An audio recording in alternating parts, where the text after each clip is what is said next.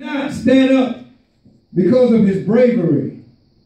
He remains steadfast because of his belief and trust in the power of God. Sometimes you have to stand against all odds and believe God for what he says and who he is. Sometimes we have to ask God to hide us behind a rock. See, in our darkest hours, when trials and tribulations come our way, God become our greatest fan. He become our greatest cheerleader, cheering us on and helping us to succeed, because our success is God's victory. Too many times we worry about our own personal situation. But see, when we are successful, God gets the victory because people see the power of God.